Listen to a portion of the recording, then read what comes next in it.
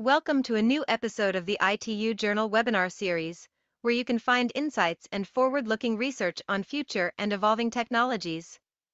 The ITU Journal is an international journal providing complete coverage of all communications and networking paradigms, free of charge for both readers and authors. This publication considers yet to be published papers addressing fundamental and applied research, building bridges between disciplines, connecting theory with application, and stimulating international dialogue. Its interdisciplinary approach reflects ITU's comprehensive field of interest and explores the convergence of ICT with other disciplines. We count on your support to make this webinar an interesting experience. Please submit your questions via the Q&A channel at the bottom of your screen. All questions from the audience will be taken during the Q&A session after the talk. The meeting is being recorded and the recording will be made available on the webinar website. Closed captioning is also available for this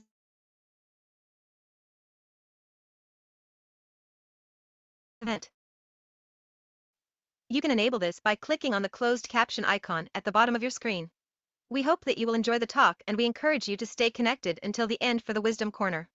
I will now give the floor to our Master of Ceremonies. Hello, and welcome to the webinar series with academics of the ITU Journal on Future and Evolving Technologies.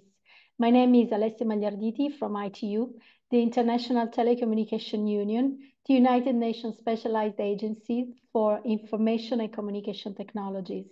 It is my pleasure to open today our webinar with Professor Carla Fabiana Chiasserini, Politecnico di Torino, Italy. We count on your support to make this webinar an interesting experience. So please submit your question via the Q&A channel. We will address them to our speaker during the Q&A session. After the session, as just announced by our avatar, I will moderate the Wisdom Corner live lessons. So please stay online. Professor Chiasserini agreed to a personal chat. She will share with us some lessons learned over the years that might perhaps be useful for some of you. Very pleased now to introduce Professor Ian Akilditz, Editor-in-Chief of the ITU Journal and founder and president of Truva from the United States. Professor Akilditz is Ken Byers Chair Professor in Telecommunications Emeritus at the Georgia Institute of Technology. He has established many research centers worldwide, including in South Africa, in Spain, in Saudi Arabia, and Finland. He is Editor-in-Chief Emeritus of Impact Factor journals, highly cited and at the top of the most prestigious international rankings, visiting distinguished professor in several universities around the world. His current research interests are in 6G, 7G wireless communication systems, hologram communication, terahertz communication, molecular communication, Internet of Bio-Nanothings, intelligent surfaces, nanonetworks, Internet of Things in challenged environments, and many, many other subjects. So Professor Akilditz, the floor is yours for your opening remarks to introduce our speaker and moderate the Q&A session. Thank you. Thank you, Alessia. When I was listening to you, I remembered the first time we met, it was, I guess, in St. Petersburg, almost 10 years ago, 2014. during the kaleidoscope, and we kept in touch. And we started the journal together, as you know. And I really enjoy the work with you, and it's a really great pleasure that we came this far together. So greetings from Abu Dhabi to all around the world. I welcome you all to our ITU Journal for Future and Evolving Technologies webinar series. Yet we have another very promising speaker today, Professor Carla Fabiana Chiaserini from Politecnico di Torino, one of the top 3 universities in Italy. Before I present Carla, I would like to briefly talk about our journal. The objective of our journal is to bring the academic and industrial worlds together in order to establish a strong bridge between academia and industry. The idea for our journal was initiated back in December 2019 when Alessia and then her boss, Chasup Lee, were visiting Georgia Tech for Kaleidoscope Conference. And we started to talk about the journal. And then finally, we established it. And the first inaugural issue was published back in December 2020 during the COVID times. It is an open access journal, no fees for readers, no fees for authors. The papers go through a rigorous review process, and we try to cover all forefront and timely research activities in the academic and industrial world. In case you hear some noises with the race cars, because my hotel is sitting on the top of the Formula One racetrack here in Abu Dhabi. So sorry about the noises. So the journal is a product of a big team effort, and I would like to acknowledge them here. Sijo Onoa-san, Bilal Jamusi, Alessia Magliarditi, and Erika Campilongo, and also our both Marias, who joined us recently, and many others for their work, efforts, and continued support and dedication for the success of our journal. I encourage you all to submit your papers, and also if you have ideas for special issues on popular topics, please do not hesitate to contact us. Today, I have the great pleasure to present you our speaker, Professor Carla Fabiana Chiaserini. First of all, on behalf of our entire journal team, I personally thank Carla for accepting our invitation and giving this webinar today. Carla and I go back to more than a couple decades, although she's younger than me, a couple decades younger than me. We always stayed in touch. I followed her career with keen interest. Carla is a full professor at Politecnico di Torino, Italy, and a research associate with the Italian National Research Council, in short form CNR, and the National Inter-University Consortium for Telecommunications, in short form CNIT, or CNIT, CNIT. She's also a WASP guest professor. I really don't know what WASP stands for, but at Chalmers Institute of Technology, Sweden, I visit that place. It's also one of the top universities in Sweden. She was a visiting researcher at UC San Diego between 1998 and 2003, almost more than 20 years ago, and a visiting professor at Monash University in Australia, 2012 and 2016, and Berlin Technische Universität, 2021 and 2022, and also HPI, Potsdam University, also in Germany, 2023. As you see, she's international, well-connected, and she loves to travel. That's why we share that interest. She's a fellow of the IEEE and a distinguished member of ACM. Her research interests include next-generation networks, edge computing, resource allocation, and networking for machine learning. She has published over 350 journal articles and refereed conference papers, and she has received several awards for her scientific work. As of May 2024, her Google Scholar H index is 58, and her total number of citations is several thousand. I put here 58, but it's like more than, I don't know, 40, 50,000 citations. Currently, she serves as Vice Editor-in-Chief of the Computer Communications Journal. I think it is from Elsevier, as an editor-at-large of the IEEE ACM Transactions on Networking. Carla is also a member of the steering committee of the IEEE Transactions on Network Science and Engineering and of the ACM MobiHub Conference. For many years, Carla has served on the editorial board of journals such as IEEE Transactions Wireless Communications and IEEE Transactions on Mobile Computing, and she has been a guest editor for many diverse special issues for many journals. Carla is and has been involved in many national and international research projects, either as a coordinator or as a PI. She is currently the coordinator for Politecnico di Torino of a major national research initiatives in the field of telecommunications and a member of the board of governors of the Restart Research Foundation. She's a member of the Scientific Council of CCTC, which is a research center in the south of Barcelona in Spain, and also of IMDA, which is another research center in Madrid, Spain. She serves on the 6G RIC research initiative in Germany. Without further ado, let us listen to the exciting talk entitled The Prize of Distributed Machine Learning. Again, thanks, Carla.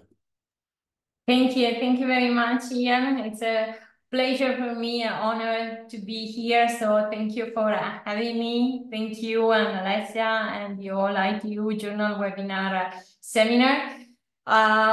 So let me share my slides. Okay, and as you mentioned, yeah, my research is supported by Restart, this research initiative in Italy. And in particular, I'm coordinating the activity on programmable networks. And as you said, besides Politecnico di Torino, I think I have the privilege to be also supported by the Wallenberry Fellowship at Chalmers University of Technology. So this talk, as you said, is about machine learning, which is a very popular topic, as we know. But in particular, we are going to look at some aspects that relate to distributed machine learning. And as we know, machine learning is a very powerful approach, but what we will discuss today is also the impact that, in particular, distributed machine learning will have on the network and computing platforms, and let's say advantages and disadvantages that we may have, and the approaches that we can adopt in order to make machine learning, and in particular distributed machine learning, more sustainable.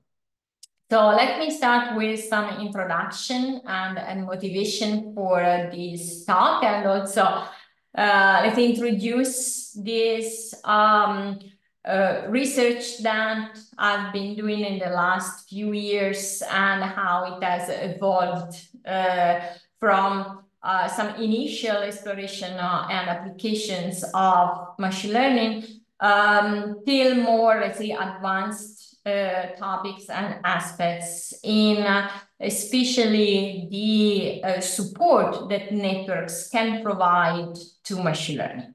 So machine learning, as we know, is really pervasive. We can find it essentially everywhere. It has been used to study the, for example, people, mobility, the propagation environment in different scenarios. So all these applications that relate also to the optimization or the configuration of radio interfaces and network services are often based on machine learning. And here we have an example taken from a white paper by Nokia Bell Labs, that refers to the concept of semantic communications, which is another very popular and very interesting aspect, and where machine learning has proved to be extremely useful. So thanks to machine learning, that is, of course, a data-driven approach, we can essentially identify what is important to transfer from a transmitter to a receiver and how to transmit the most relevant, most important information towards the receiver. And then at the receiver, of course, we need still machine learning in order to reconstruct the all information that our application needs. But besides what we call network services that can benefit greatly from machine learning. Of course, machine learning is also often an essential component of applications like in e-health, in the health domain, or surveillance, use of drones or UAVs, or automated and connected vehicles. And in most of these domains, it is extremely important to act on a short time span. So what we need is real-time processing. And this is something important that we need to underline.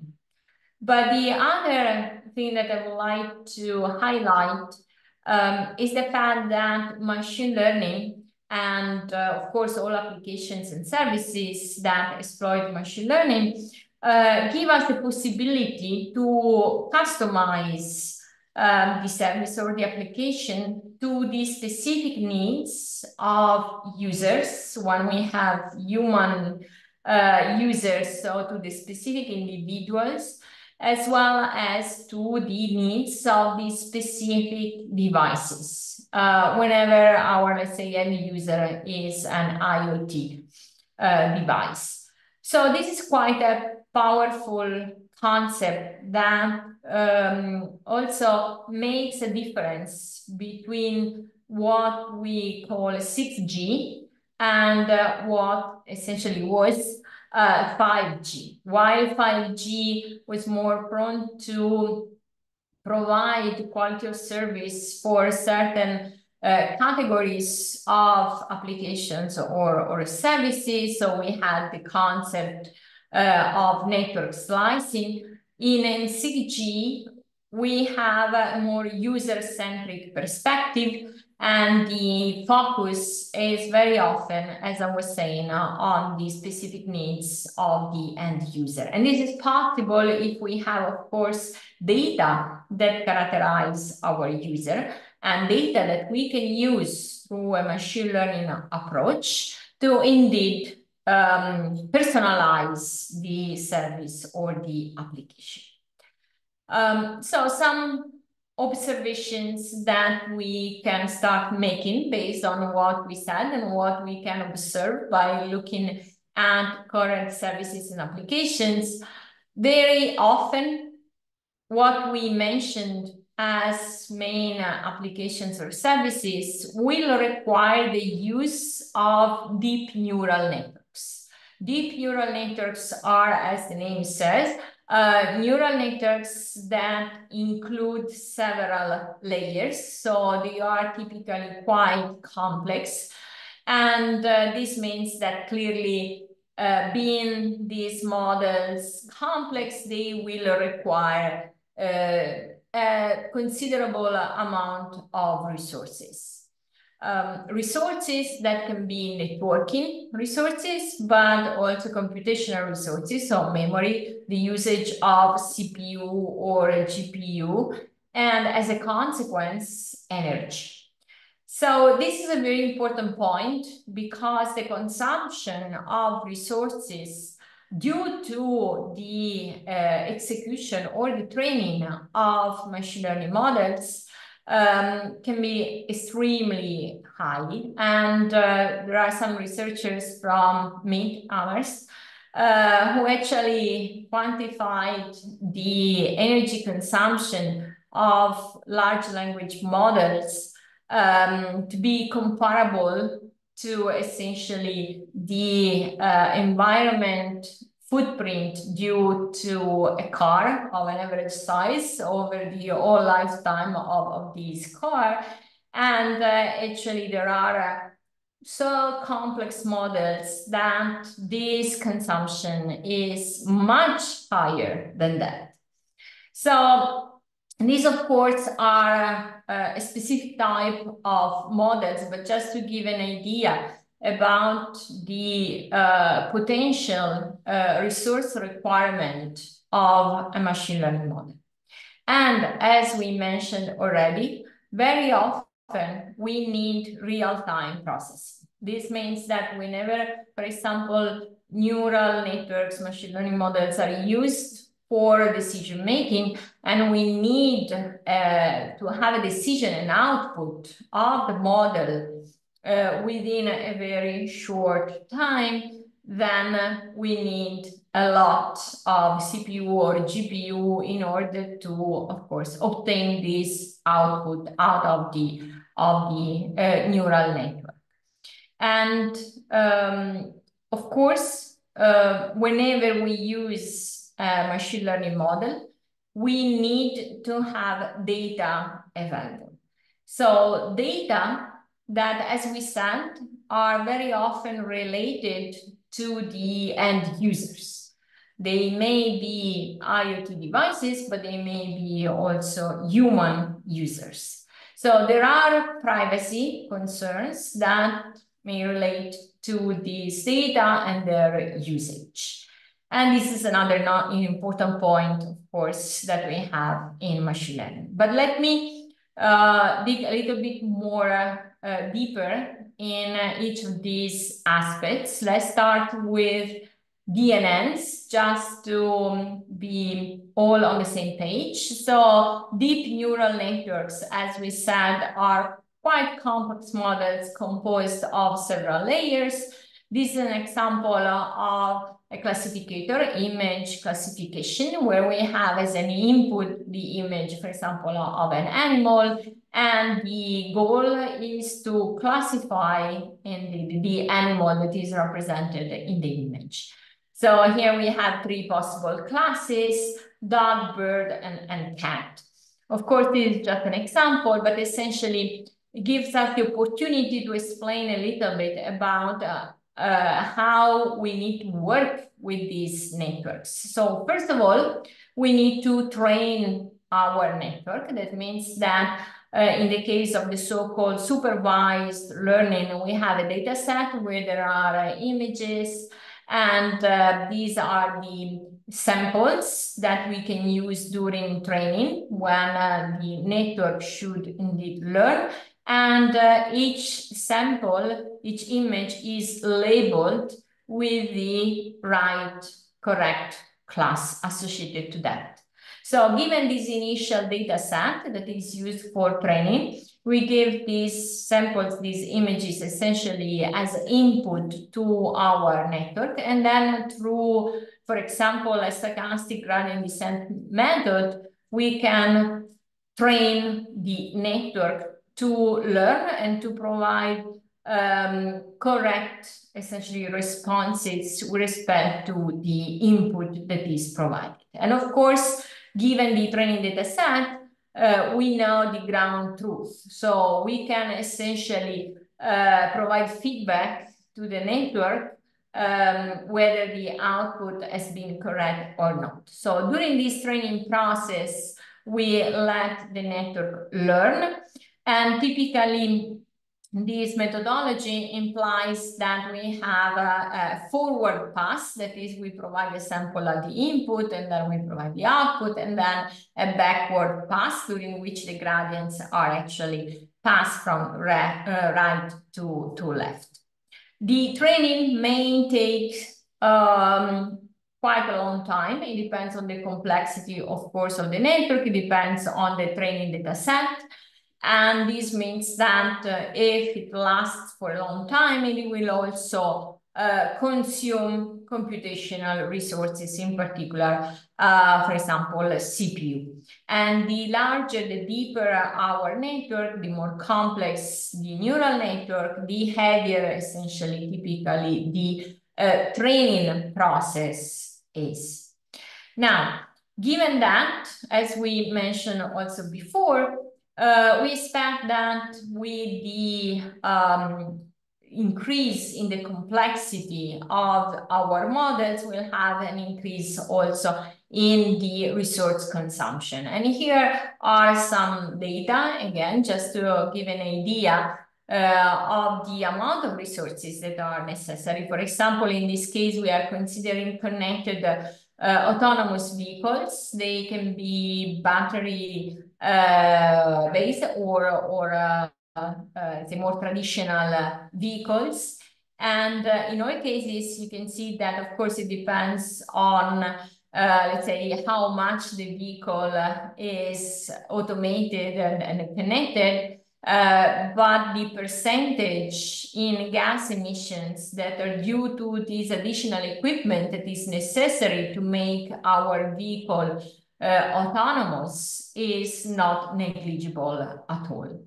And of course, autonomous vehicles heavily rely on machine learning for the automation of all their functions. So this is indeed something that should make us aware of the price in terms of energy consumption of our machine learning approaches.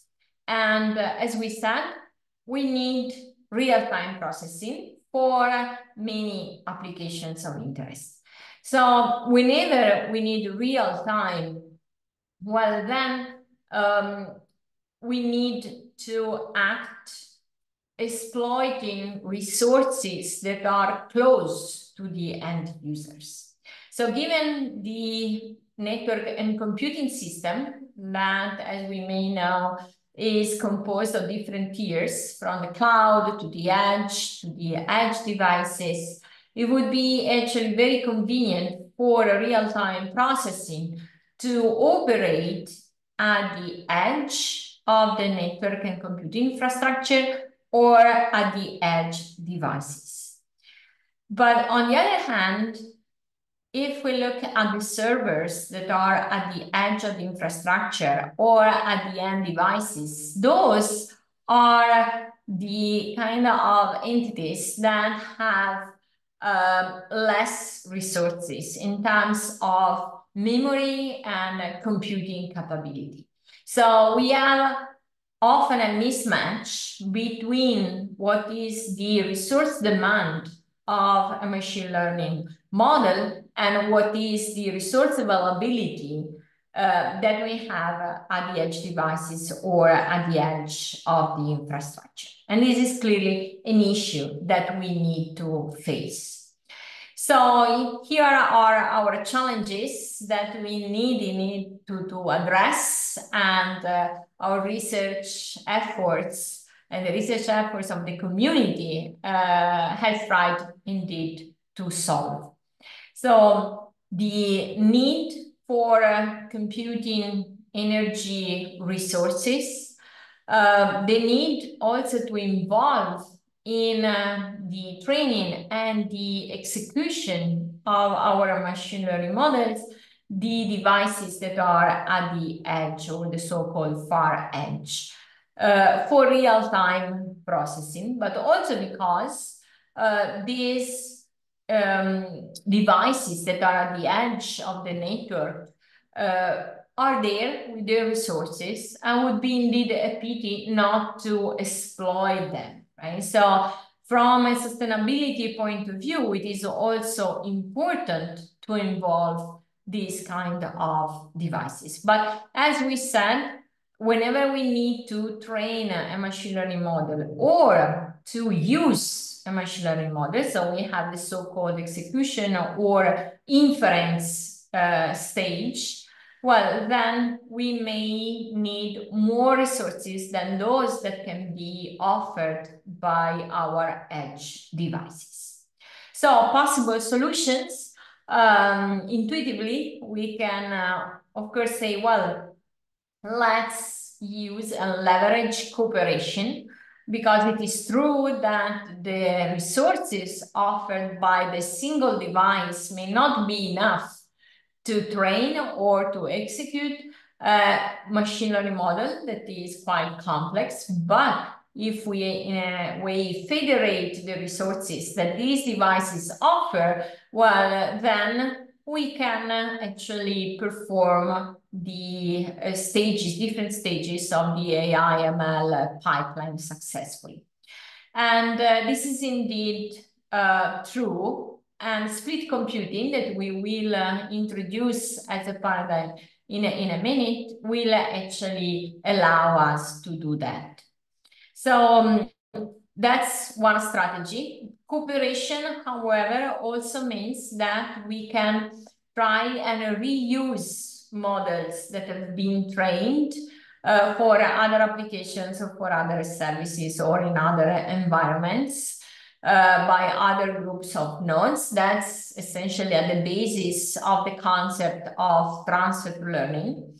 But there is also an emerging concept that we have introduced that we named crowdsourcing machine learning, where indeed we can exploit different approaches to combine models, machine learning models that have been trained by others. We can combine this knowledge by aggregating these models, and then we can tailor the size of these models to the resource availability in the nodes where these models need to be used. So we will see actually a possible technique that we can use in order to indeed tailor a machine learning model to the resource that are available on our nodes. And we will discuss this a bit later. The second solution that we can offer is not just cooperation, but also this interesting concept of dynamic neural networks that have actually that has emerged lately. And it is indeed, I think, very interesting and can be valuable also future research direction for our community. So let me start with the first concept, that is leveraging cooperation. So sorry for that. And in particular, leveraging cooperation for the learning phase. That means the training of our machine learning model. And here we know that we have distributed paradigms that have been proposed that are very powerful. And one of them, the most popular one, is federated learning. So let me start from the vanilla version of federated learning, just a brief recap to be all on the same page. In the case of federated learning, it means that we have a bunch of clients that are nodes with computational and networking capabilities. Here in this picture, we consider vehicles, but they can be, of course, edge servers or other kinds of devices. And there is a coordinator or aggregator that here we think as an edge server. And these clients have all the same machine learning model to train. And what we can have is that indeed the server is the one that provides the same model, and this is important, the same model to each client, so that each client can locally train this model using its own data. And then each client will return the model that has been locally trained to the server. The server can aggregate the different versions of the model by averaging the weights, for example, of the models that it has received, so that it will get a new model that can then be resent to the clients, and the clients can repeat the procedure of locally training the model and then send it back to the server, and so on. So each of these phases is called epoch. And in order to reach convergence, to have essentially a well-trained model, we typically need several epochs. So several of these exchanges between the server and the clients. Now, this is a very clever paradigm that, for example, addresses the issue of data privacy, because in this case, the clients do not have to share their data with others or with the server. So that's important. And at the same time, it gives the possibility to essentially distribute the training process so that we exploit the resources of different clients at the edge, for example, in order to let our model learn properly. So all these are great advantages, and indeed, federated learning, as we know, has been extremely successful.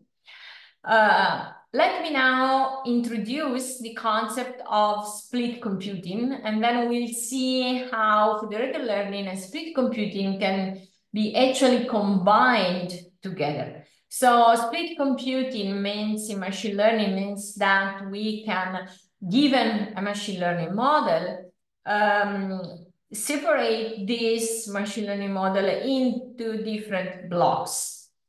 And then we can actually train these different portions of the model at different nodes.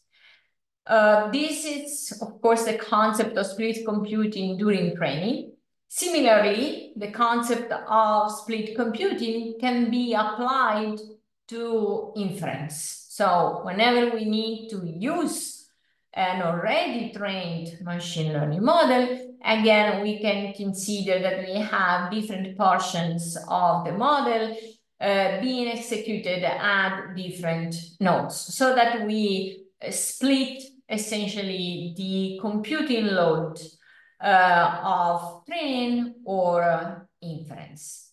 And here is again an example where we have a classification task where the input is an image and our network needs to produce an output, essentially gives the class, the identify, for example, the animal in the image.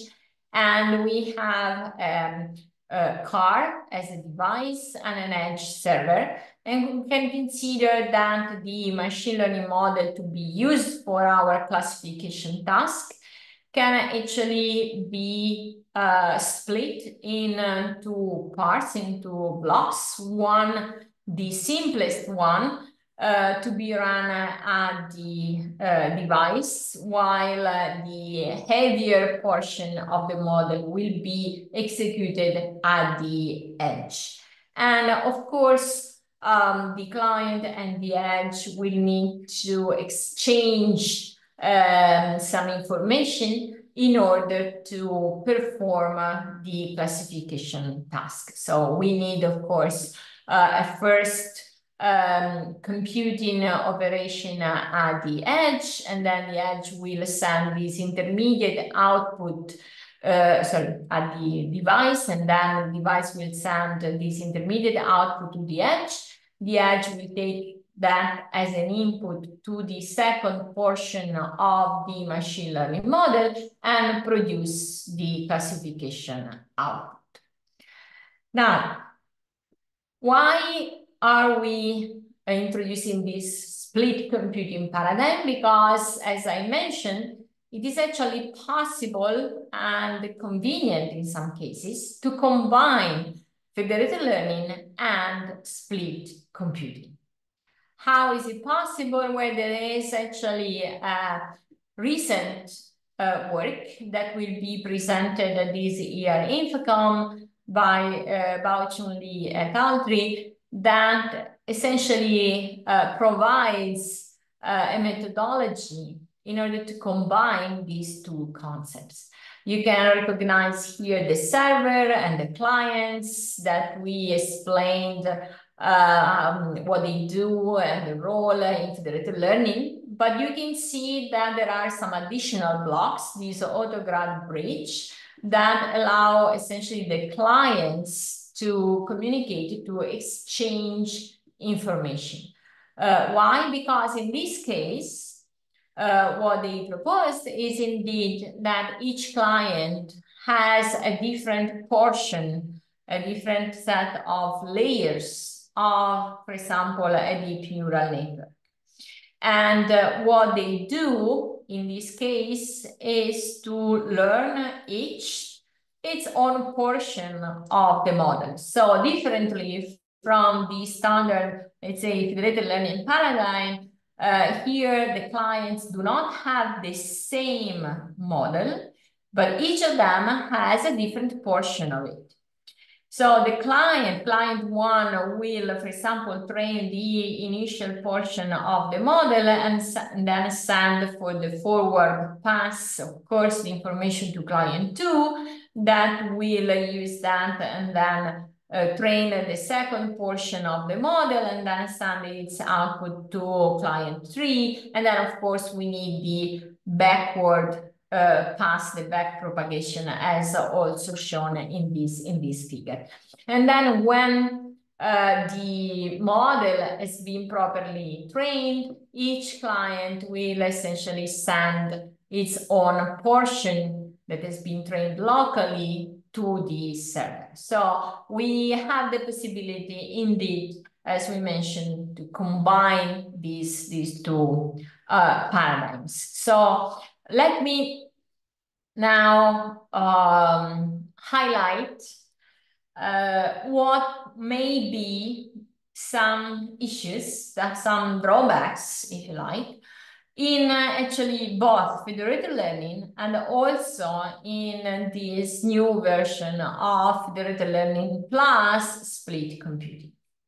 So first of all, it has been already observed in the literature that one issue that we may have in this case is the fact that by involving different nodes, so clients with different characteristics, different resources, resource availability, some of them may be faster, others may be slower. And this may create problems. So for example, if we go back to our previous picture, think of client two as a slow client, then clearly that would be kind of bottleneck, right? That will slow down the overall process. And this actually may happen also in the standard, let's say, the vanilla version of federated learning. So some researchers have addressed this problem that is typically referred to as asynchronous federated learning, because not all clients will send back to the server the result of their local training at the same time. But indeed, they will take different time to do that. Second, we have that depending on the data set that is available, that the different clients can use, we may have different performance in terms of convergence of the learning training process. So when the clients have, let's say, data locally that are distributed more or less the same way, so similarly, well, then the process is quite smooth. The model can be trained in a relatively, let's say, short time, and the training process essentially converges quickly. When instead the clients own data sets that are non-ID, so differently distributed, then we may have actually issues. And we'll see more on this in a minute. The third issue is instead overhead. So this is quite intuitive by looking at the process. As we said, clients and server, they will exchange several times these models, and these models means lots of parameters, and this means a high cost in terms of bandwidth consumption. But let me just give you a quick idea of the performance issues and problems that we may have due to non-ID data, just because I think that it is also interesting and useful, let's say, to underline the fact that machine learning is not necessarily something that should be looked at as black box, but there are some analytical works that actually try to characterize the behavior of these models. In this case, these analytical works aim at finding bounds on the quality, essentially, of the training for example, and explain us and represent the impact of the non-ID data that are used for the training on the training quality. So I don't want to go into many details, but just to give you a rough idea of what they mean. So here we have the loss function, actually expected value of the loss. That is essentially the error that we make during training. And the difference between the expected loss that we get with respect to the optimal value, that is the F star. So we can think of F star being 0, right? So the error essentially that we would like to have at the end of the training ideally would be 0. So what is the difference between what we get and what we would like to have? So this is quantified, let's say, by this bound that holds in particular also when data are non-ID. So the nodes, the clients, for example, use data sets that are non-ID. Let me stress that this K is the number of epochs. So this is quite straightforward. As the number of epochs increases, so the more we train the model, the better. So the lower essentially the final error that we get. But as you can see, there are many factors in this bound, many coefficients. And I would like to draw your attention to, in particular, to this gamma and to this sigma squared. Why? Because gamma indeed accounts for the diversity among the data sets that the clients use locally.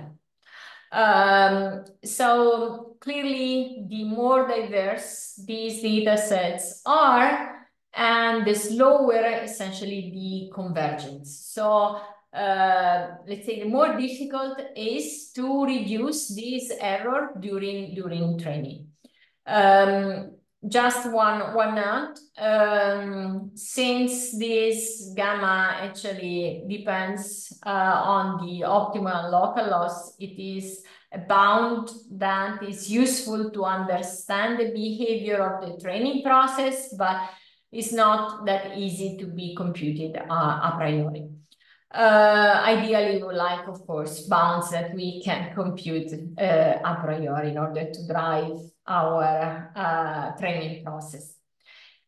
Sigma squared also is useful because it accounts for the quality of each local data set. And essentially, when the local data set includes many outliers, then we have that the convergence of the training gets worse. So this bound essentially helps us to focus on what are some of the main aspects that affect the training of a machine learning model. And in particular, the impact, the relevance that the data set distributions and the characteristics of the data that we are using during training have. Quickly, I would like to just mention that besides bounds that characterize the training process, there are bounds also that instead refer to the testing phase. So whenever we have trained a model and we want to verify how good the model has learned so far. So in that case, we test the model with another data set, and of course with samples that the model has not seen earlier. And we quantify the error that the model makes in processing these new data samples, essentially. And what we have in the literature are also in this case some interesting bounds that give you an idea of the error that we get during this testing phase. And again, these bounds account for the characteristics of the data that are used by the clients that are involved, that have been involved in the training phase. And let's say on the fact that if we neglect some of the clients, we may actually neglect some of the data sets. So in a way, whenever we identify certain possible clients to be involved in the federated learning process, well, it means that we are going to include the data of those clients, and instead we do not leverage the knowledge that belongs to other clients that have been excluded from the process. So this is interesting because it opens, let's say, the issue of how to select the clients to be involved in a federated learning process. And what these bounds essentially say is that, well, these clients should be selected not just based on the resources, computational resources that they own, that's important, of course, but also on the data sets that they own. That's extremely important from the point of view of the quality, essentially, of the training process that we are performing. So I don't want to bother you too much, of course, with the details, but I hope that you can find these results interesting. And of course, I reported the references so that if interested, you can look at the papers and the details reported there. But let me move on to the third aspect, that is network overhead. And we said, well, this is indeed a very important issue in distributed learning, because whenever we let different nodes interact, they will exchange data. And for example, during training, if they have to exchange the model parameters, that's a lot of data. So we need to envision some techniques that allow us to reduce the amount of information that in distributed learning nodes need to exchange. Very simple approach, quantization. Well, that's probably the most intuitive methodology that one can use, but the specific method through which you can apply quantization actually may vary significantly. It ranges from the simplest quantization techniques, the most straightforward one, to more, let's say, complicated advanced techniques that on their turn use machine learning, and they can essentially reconstruct the parameters of a model at the receiver, starting from some part of the information. Other approaches, parameter sampling. So essentially, again, you sample only the most relevant values and neglect the others. And third, model compression. And I would like to spend a few words on this last to essentially mechanisms that have been applied. So quantization and model compression.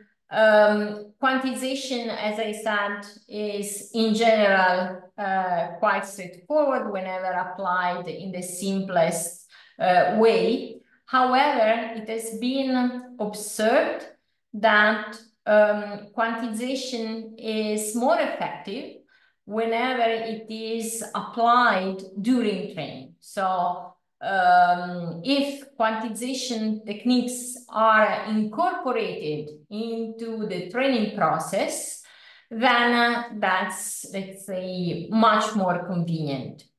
However, If we, let's say, exceed or exaggerate, let's say, in quantizing the parameters, then we may affect, again, the convergence of the training process. And here you have a graphical representation of what may happen whenever we indeed quantize the parameters of the model for reducing the bandwidth consumption and for the overhead. So what may happen is that the quantized parameters may indeed change sign, and this has a very heavy impact on the result of the convergence. So also, let's say this area is an area where further research is needed, and these issues are actually still open. Regarding model compression, instead, that is the third method that we mentioned. This is also very interesting because what it says is that given, again, a model where we have, as we mentioned, many layers, so many neurons and many connections between neurons, so quite complex, lots of parameters. What we can do is to reduce the amount of parameters and therefore the overhead during the distributed training process by compressing the model. And the technique that is the simplest one, but also very, very effective, is pruning. So based, for example, on the magnitude of these parameters. So what we can say is that the parameters that are smaller than a given threshold will be considered as essentially zeros, and the corresponding edges will be removed. And then, of course, if a neuron is not connected to any other neuron any longer, then it can be removed. And in this way, we can obtain a model that is even much, much smaller than the original full-size model. So these compressed versions are really lighter to be exchanged between our clients and the server during the distributed training, but also whenever we need to execute, to use the trained model, we'll have a model that is, let's say, more compact and therefore, let's say, much lighter and will require less computational resources. Just to underline the fact that what we stressed as possible issues for the training, the distributed training, distributed learning phase are there also in the case of distributed inference. So whenever we use the model, we can actually apply the same approaches like distributed inference thanks to split computing. But of course, we have also similar issues. So let me highlight that through an example. In this case, we are considering a DNN that is used for example, object detection or object recognition. And we can consider that this DNN has been split into parts, head and tail. So the head is the smaller portion that can be run, executed at UAV, while the tail is the more complex part that can be executed at the edge server. So the frames will be captured by a camera that is on the UAV, and this will be the input to the DNN head. And then if we want to get a high accuracy result, we need actually to use also the tail of the DNN at the edge server. So in this case, we are using an already trained DNN to classify essentially the frames of a video captured by the camera of a UAV. But if we want to exploit the DNN tail at the edge, then we need the UAV to send the intermediate output of the head of the DNN, that is a tensor, toward the edge server. And this needs to be through the wireless channel and the coordinate. So again, we are applying split computing. We are splitting indeed the computational load between the UAV that has lower capability and the edge server that has larger capability. But the problem, for example, again, is this tensor that needs to be transmitted and the network overhead that this will imply. So what we will need to do is actually to try and find a way to compress as much as possible this tensor, but at the same time, of course, we cannot lose too much information by compressing that. And there is clearly a trade-off between bandwidth, let's say, saving and the amount of information that we are sending to the edge server and the possibility to reconstruct, therefore, the tensor properly in order to let this DNN tail process this tensor and at the end have a high accuracy classification of the frames. That said, let me move to the second and last part of this talk, that is about not just cooperation, but also this interesting and fascinating concept that is dynamic neural networks. So these are a couple of works where we have actually exploited both cooperation and dynamic neural networks. So let me just say what dynamic neural networks are in simple terms. Dynamic neural networks are still neural networks, of course. You can consider a deep neural network, but the, let's say, property, the main idea here is that given a certain input, not necessarily we need to use all the blocks, all the portions of the deep neural network.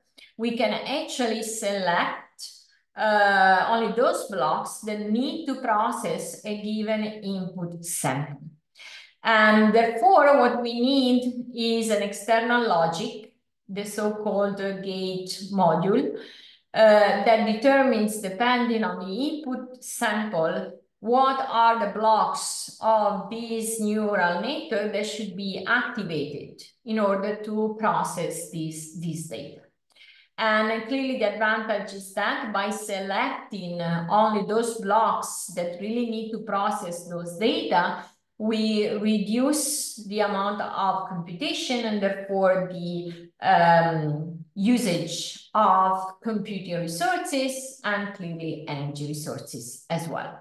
So this is a quite powerful concept. Here we have probably the most popular structure or type of dynamic neural network, that is a backbone where we have blocks of layers.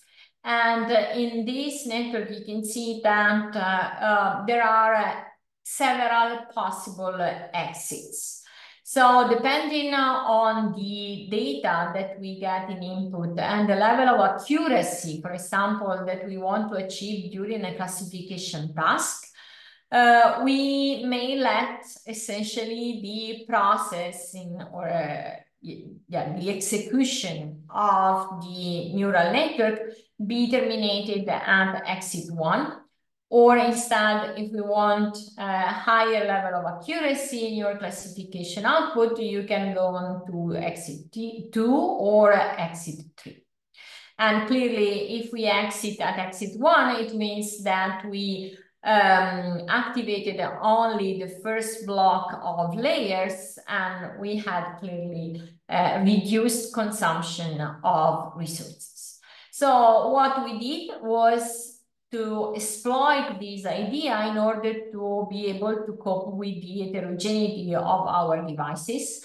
because as we said, not all devices, not all nodes that are involved in a process of the machine learning pipeline have the same characteristics and the same capability.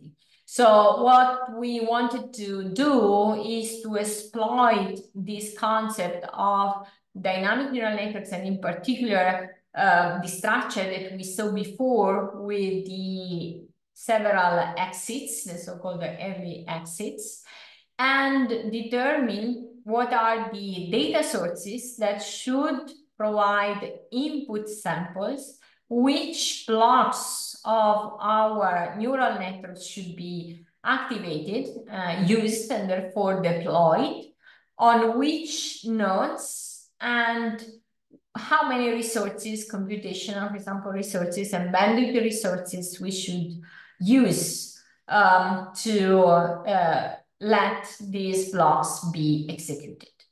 So the idea is that we have our heterogeneous network computing system with mobile nodes, edge servers, or cloud servers, and there is an orchestrator that will orchestrate indeed the inference process, because in this case we focused only on the inference stage.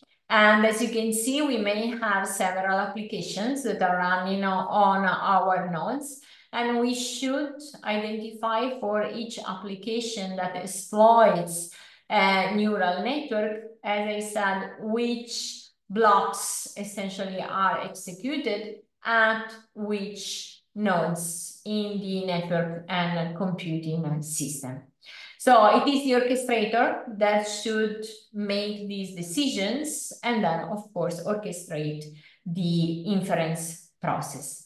The objective is to minimize energy consumption due to computing as well as data transfer. So in order to let the orchestrator make the right decisions, we developed a model of the system where we account for both the computing and networking resources, as well as the structure of the neural network, so the blocks and the exits that we described earlier. And what we developed was a two-plane graph that then was actually transformed in a one-plane graph. And from there, we could build the graph representing all possible decisions. We pruned, of course, those decisions that were unfeasible. And at this point, by defining essentially cleverly the weights of the edges associated with the edges of this graph that you can see at the bottom, we can just identify the best decision by selecting what is the shortest path on the graph. So very, very simple from the computational point of view. And what we got were actually very good results comparing with state of the art. Essentially, we were able to reduce the energy consumption by a significant percentage, ranging between 65 or 70%. And that was indeed a very significant improvement. And we were able, therefore, to deploy more applications. So the failure probability of deploying an application, of course, is much less when we apply our approach with respect to the benchmark. And from the plot on the right, you can see that essentially the solution that we envisioned, that we called FIN, was actually the main advantage is to identify the best essentially place where to deploy the different blocks of our neural network by exploiting evenly, essentially, conveniently, the resources at the mobile, at the edge, and at the cloud. So let me just wrap up and comment a bit on what I think are interesting research directions. So to wrap up, machine learning, as we know, is a great approach. Very promising in many contexts, not always, but in many, many cases. The fact that machine learning is becoming pervasive, of course, has an impact on our networking and computing systems and platforms, and we need to make machine learning sustainable. So one way to do that and to satisfy the requirements of machine learning-based applications and services is to use resources at the edge. That will allow us to have indeed real-time processing and to reuse resources that already exist. But in order to essentially fill the gap between the complexity of these models and the amount of resources that edge devices can offer, we need to exploit cooperation. That's something intuitive.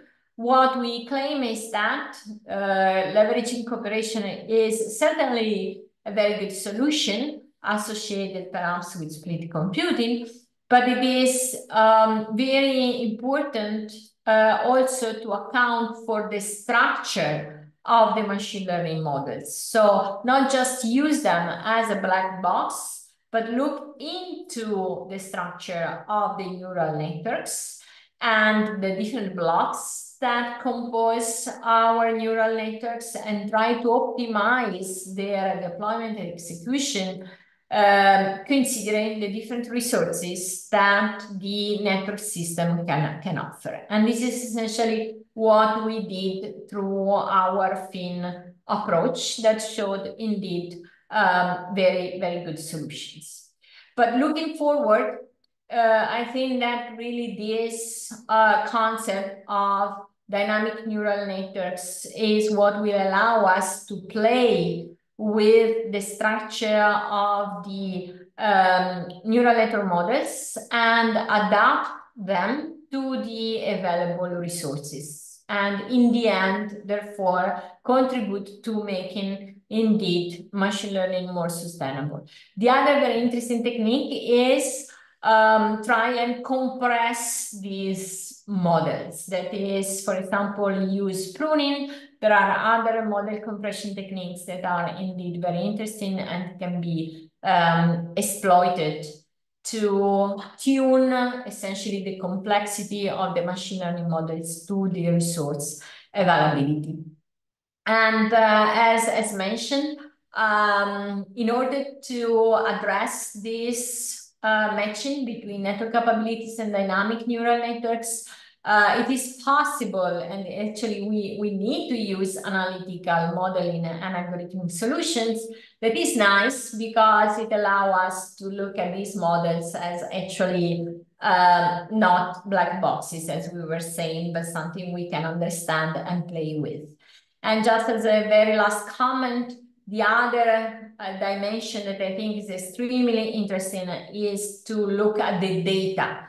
So sensors are also all around as machine learning, and they are often generating samples that are input or can be input to our machine learning models. So try to optimize the use of these data becomes of paramount importance, as we underlined also by looking at some analytical results on the bounds on the training and generalization error. So this is just to summarize some of the works that I have co-authored on the topic, and thank you very much for your attention. Thank you, Carla. Very nice talk. We are a little above the time. So plus you have this time limitation that you have to go for your class. There are a couple questions. Plus we need time for the wisdom corner that Alessia will moderate. So actually we should have enough time for her too. So there are two questions by Hesham. He says, how time synchronization can improve the performance of the distributed machine learning? Absolutely, yeah. So yeah, synchronization is important whenever indeed we need to recombine the locally trained models, so that we know essentially when we will receive the input from the different clients, and we can recombine them together. So if we are able to synchronize the operation of the different clients or the different nodes that participate in the distributed process, that helps very significantly, because clearly whoever needs to aggregate different versions, it would actually need to be sure that he got all the versions that he needs to aggregate, right? So how can we do that? If the nodes are synchronized in a way, then the process can proceed smoothly. Otherwise, it is indeed a challenge. There are some techniques that have been proposed for indeed to address this issue called asynchronous federated learning in the specific case of federated learning, but similarly for distributed learning. So you can, for example, establish a deadline within which, of course, you aggregate whatever you have received, but it would be more sensible to understand what are the input from the clients that are more valuable, and be sure to wait long enough to receive those valuable inputs. So it is not so the best solution, let's say, that it is not so straightforward to find and to implement. Okay, thank you. There's also another question by Youssef Iraqi. He says, thank you for the presentation. How do you decide where to split the DNN? Right. So that's indeed a very, very challenging aspect, because it depends on the availability of the resources at the different nodes. You essentially need to tailor the portions of the neural network to the availability of the resources of the nodes. And that's part of establishing this matching that this match that I was referring to between the resources in the network system and the dynamic neural networks. That is, to understand how to split the neural network and match the block complexity with the resources at the nodes. So yeah, that's indeed, I think, a very interesting direction for future work also. We try to do that in our work, but for sure that's an open area. Yeah. Yeah, but actually I was planning to cut off this Q&A session when there's an interesting question by Elisea. In the context of, but please short answer because Alessia is waiting for you. In the context of dynamic neural network, perhaps I missed what a block is. I understood it as a module. What level of granularity, single neurons or groups of neurons, how organized in layers? Can it happen that one disables a block that is a bottleneck and interrupt the flow from input to output? How to avoid all of this? So yeah, a block is typically considered to be a set of consecutive layers. Very short answer. Okay. Okay, Alessia, so I'm sure you want to start. Thank you so much. No worries. Thank you Thank so you. much, Ian, for moderating this session. And thank you, Professor Carla Chiaserini, for this interesting presentation. We'll move quickly to the Wisdom Corner, which is designed to add a personal touch to this series of webinars. I would only ask two questions, as I know you have to leave for your classroom. So my first question is, which is your hard-earned life lesson or failure that you would like to share with us that might perhaps be helpful for someone attending this webinar? Thank you, Lester. So, I failed several times.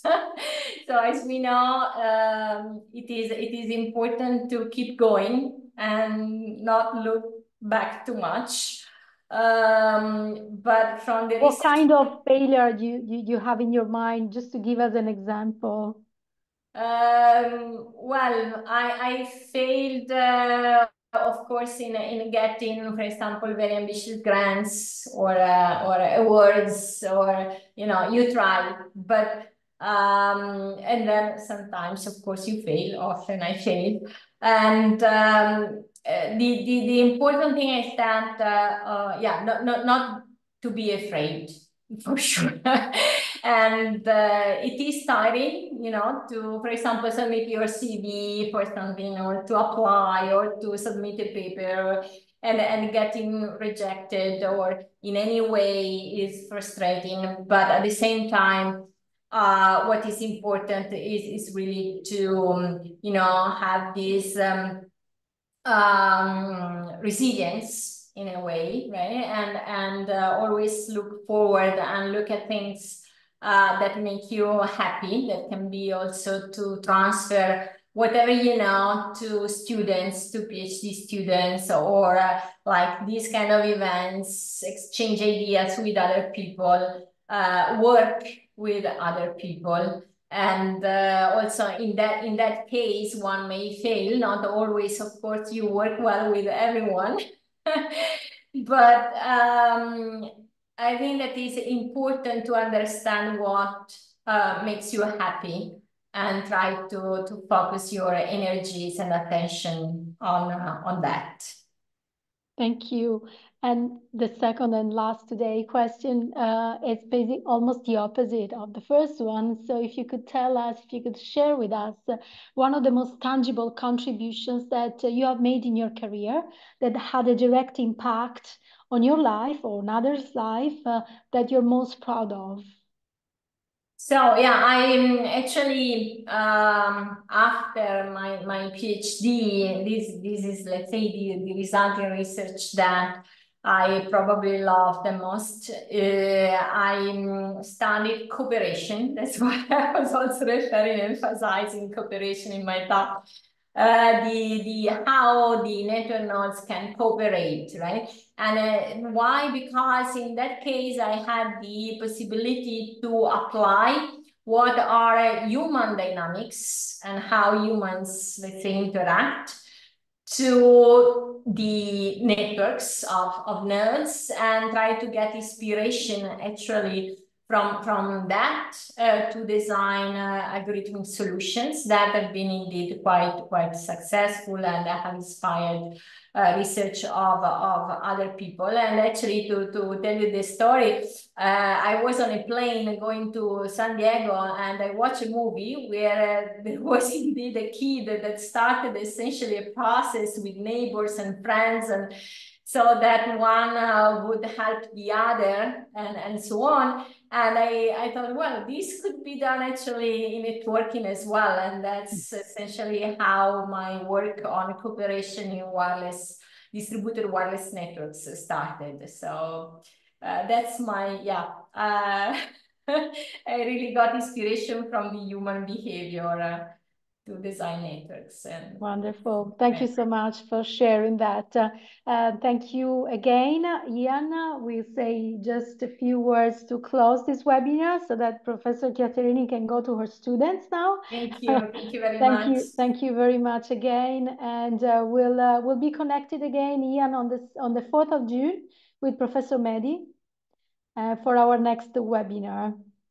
So it's like we have another month, right? Which is Yeah, good. Space exactly. out.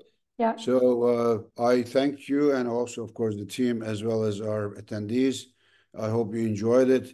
If you enjoyed it, tell everybody they can get it from our website. They can watch it later on. And we have many other webinars that you're welcome to. Full month of June, actually. Yeah. Now, but also like the past ones, if they want to watch them, they're all on our website. They're free of charge. So hopefully we'll see you in 1 month. Plus, if you have any feedback about our webinars, please let us know so that we can always improve, make you and the attendees more happy. Yeah. So, Carla, ciao. Carla already run away Carla is because gone. she Okay. has to teach. Thank you I so can much. imagine. Thank Thank you so much, you. everybody. Bye-bye. Enjoy Thank the you, evening. Ian. Bye-bye. Ciao, Bye. ciao. Bye.